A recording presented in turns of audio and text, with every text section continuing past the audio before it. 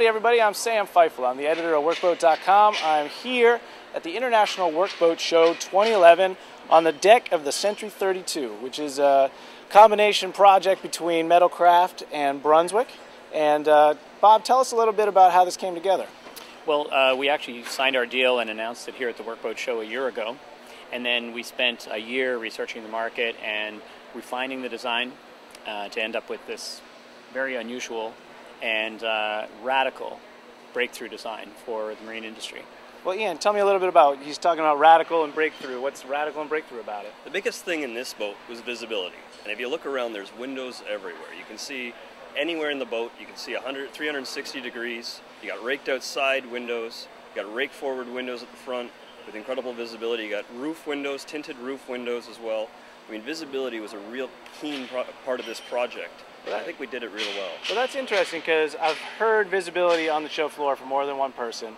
And, you know, I'm just a guy on the internet here. It seems like visibility would have always been important. Why does it seem to be kind of cropping up now? You know, why isn't visibility always something we're going for in boat design? Unfortunately, there's been a couple of accidents in the last 2 years involving high-speed patrol craft. And, you know, when there's an accident, people go, why? Yeah, they start paying attention. Yeah, and Transport Safety Board ruled in one case it was a visibility issue, and that was a very serious accident.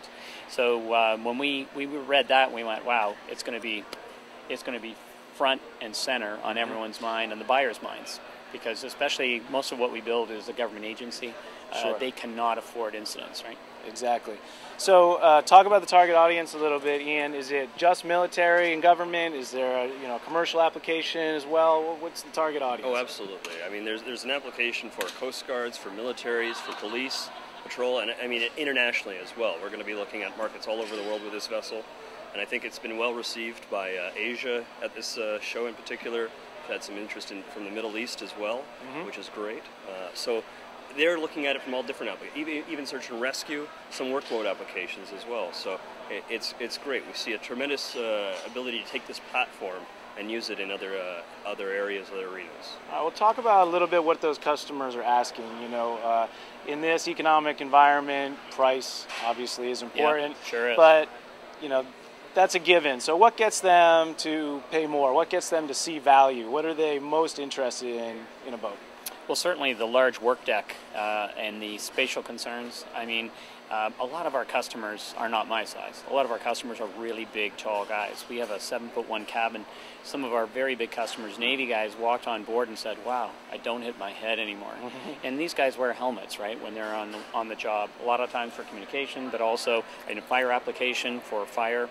And it's a big, big thing. So height was a big thing that we were able to give them by removing structure and using bends as the structure in the cabin roof design. Great. So it was a big feature. New product excites customers, and it brings customers from other markets, other world competitors that we have.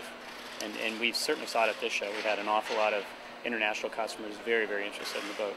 Well, great. Well, thank you guys both for being here. I appreciate it. And hopefully next year when we see you at Workboat 2012, we'll be talking about a great last year. So Great. thank you guys so much. Thank you. Thanks, Sam. Thank you for watching.